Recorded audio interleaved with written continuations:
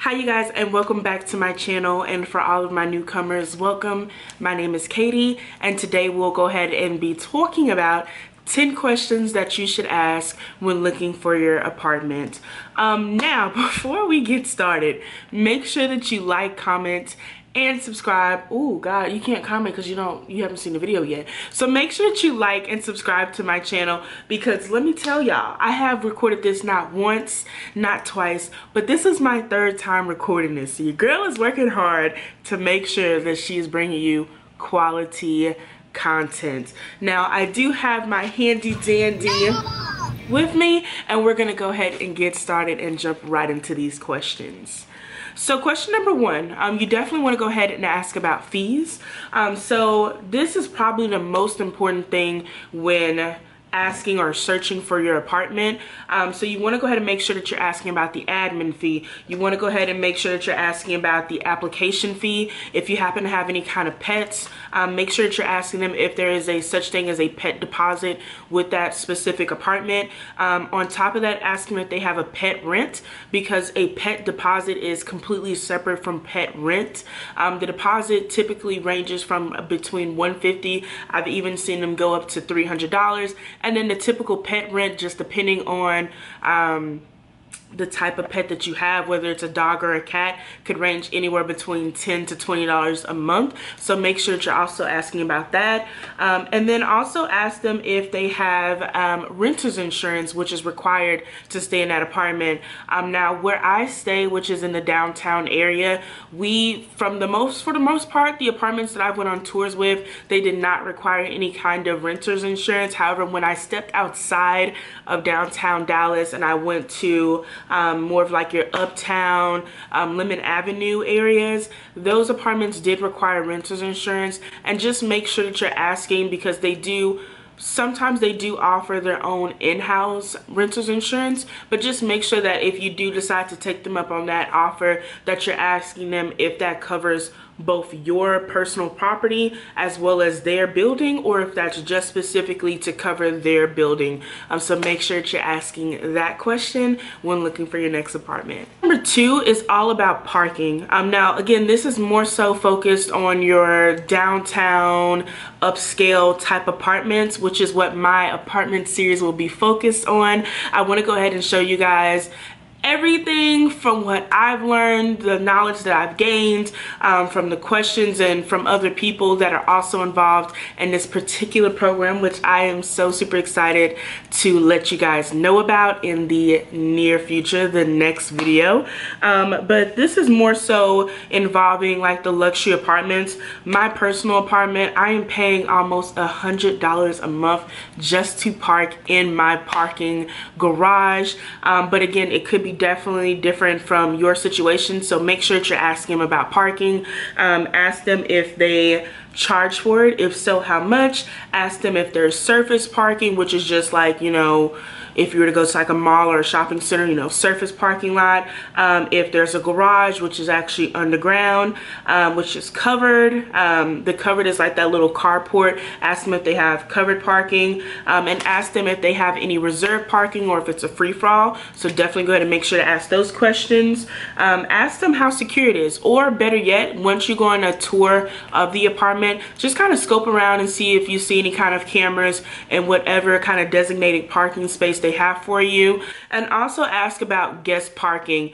That is a big key factor in the apartment that I live. We have no guest parking. So either my guests have to park on the street, which depending on the day and the time, they may potentially have to pay for it on the meter parking. We also have like random parking lots, which ranges between $7 to $9 a day, again just depending on the day and the time that they come in. We do have like my apartment has a sister apartment where you can park across the street. However, it's only between the hours of like 8 to 5, I believe. And yeah, it's very limited, first come, first serve. So ask about parking and guest parking. Number 3, we're gonna go ahead and discuss about terms. Ask them if there's a 6-month, 12-month, or 18-month. That's pretty much all I personally have ever heard, but again, make sure that you ask because they could have different amounts besides the standard 6, 12, and 18. Also ask them if that's going to affect the cost of the program. Now again, I will go ahead and discuss this in another video of how I got my luxury apartment for an affordable price.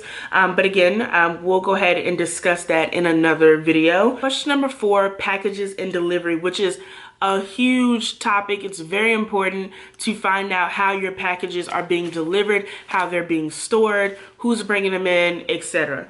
So you want to ask them if your packages can be delivered to your door, or if they have the Amazon hub, which I will try to insert a video or a picture right here. If not, ask them if they can go ahead and if you can go ahead and have your packages delivered to your front office, and if so, what are the hours to pick up the package? That's very important for people that work like a regular 9 to 5.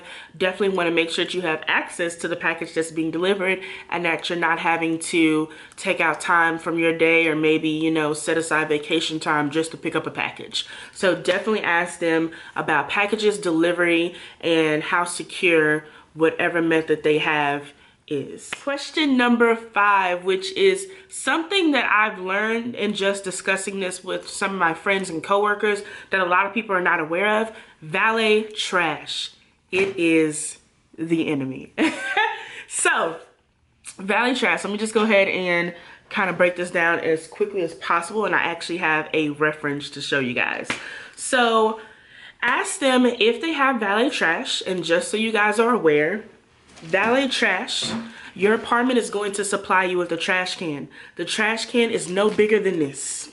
No bigger than this. This is as big as it gets, right? Your trash can is not going to be any bigger than that. You can only put out the trash between specific days between specific hours. And they're actually charging you to come pick up your trash, which I think is the most ridiculous idea ever, to charge someone to come pick up their trash when they're more than capable to just go downstairs and dump it. But they charge you between $20 to $30 a month extra on top of your rent to dispose of your trash. A company comes by, they pick it up at your door, and if you have it out before the designated hours or on days that it's not supposed to go out, or after the designated hours, then you will be fined for putting your trash out when it was not a designated time or a day, which again, I think is ridiculous. But ask if they have valet trash. That may be a deterrent for you. I know for me personally, that definitely is a no-go. Like, that can't be a thing. And then also ask them what are the rules if they do have it. Like I said, some of them, well, most of them have designated times and days. So just make sure that you're asking questions about that to make sure that fits into your lifestyle. Question number 6 is all about utilities. For me, we have our utilities built into our rent, so it's all kind of like a all for one or a bundle package, I guess. So we don't have it where we have to find our own provider. And I actually did not know that that was a thing until I started looking at other apartments for you guys, again, for a future video to show you what's out there. I kind of forgot that that was a thing, actually. So I was very surprised to know that things or apartments in the Uptown area and the Lemon Avenue area, and even in the Plano area, which again, that video is coming very soon, you are required to find your own provider. Excuse me, guys. You are required to find your own provider, meaning that you have to go out and pay a separate bill for your electric, your water, you know, etc., and find your own provider, and the prices are going to vary. I don't know how much on average average electric bill is, because that leads me on to my next question under utilities. Ask them if the appliances that are in your apartment are going to be energy efficient. So I feel like a huge contributor to my bill being so low, because although our electric and all of our other utilities are kind of combined with our rent, we can still see the breakdown of how much we're paying for our utilities. And I swear to you guys, my bill has never been over $40. Like, never been over $40 for electric, and I run my my air all the time. It's always on 73 degrees. For some strange reason, I'm addicted to keeping the oven on. I don't know why, I just do. That you ask them if they have those, or if that's maybe a package that you can upgrade to. That'll definitely go ahead and help you lower those bills in the event that you have to find your own provider to supply your electricity and etc. Question number 7 is going to be fixtures. Now, this is more so for people who care about the aesthetic of things. If you don't really care about that, then you can just kind of skip on to the next question. Actually, skip on to question number 9, because question number 8 is going to be aesthetic as well. But basically, when you go on your apartment tour, sometimes some companies, I haven't seen many apartments do this in a while, but when I first started looking for my apartment, I ran into a lot of apartments doing this, and this was more common. But basically, you want to ask them if everything that you're seeing in the model home, besides the furniture of course, is going to be standard with your actual apartment. Oftentimes what they do is they hire a stager, and it's the stager's job to make that apartment pull you in. It's the stager's job to make the apartment alluring, to have you visualizing yourself staying there, to make you feel like this is home. It's their job to do that. And sometimes what they do in order to give you that feeling or to create that vision for you, they will switch out fixtures. They will add things that are not in the typical apartment. Now, some apartments are good about that and they offer an upgraded package. But again, definitely ask them if everything that you're seeing in the apartment is going to be in the model home is going to be in your apartment.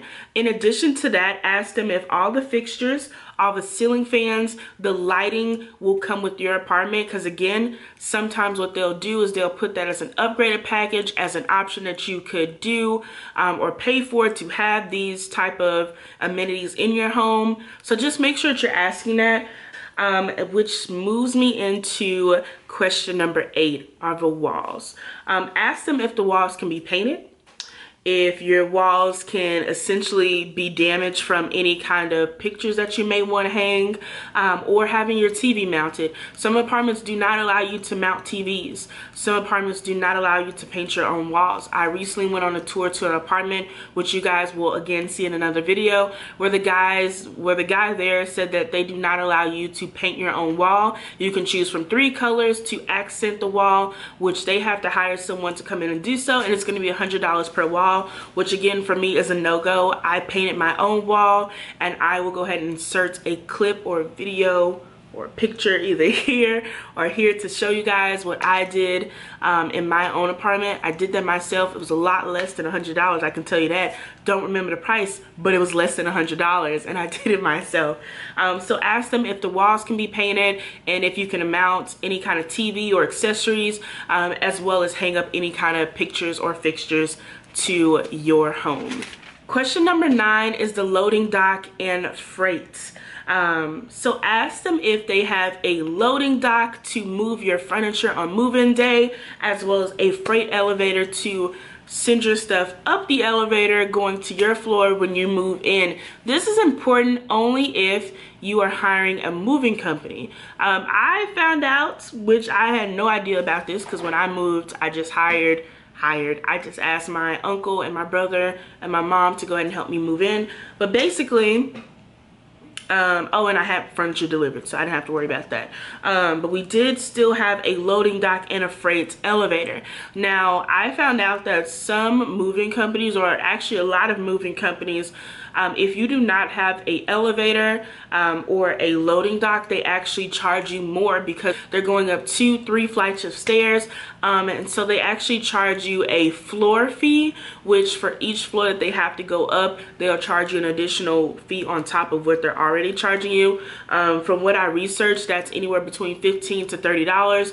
And then on top of that, because they're lugging up heavy furniture up and down these stairs, obviously they're losing energy while doing doing so, which is causing more time needed to move you into your new place. So on top of that, they're going to require that you extend out the time. Maybe at first you only booked them for 2 hours, but because you have to go up to the 3rd floor, now they're using more energy to lug this furniture up and down the stairs. So now you need to book it for 3 hours. So if you decide, or if you move into an apartment with no loading dock or no freight elevator, just make sure that you do calculate and include that into your moving expenses. Having to pay an additional fee for going up the different flights of stairs, as well as adding more time onto your moving service. And the last question is question number 10, which is security.